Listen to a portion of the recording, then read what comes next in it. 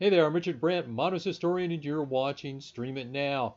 Leaving Netflix next week, Rogue One, a Star Wars story starring Felicity Jones, Diego Luna, and Donnie Yen, and directed by Gareth Edwards.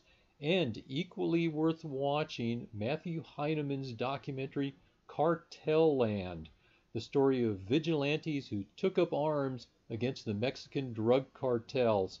It starts off as an inspiring story of good rising up against evil, but as the story plays out, the lines separating the good guys and the bad guys become blurrier and murkier.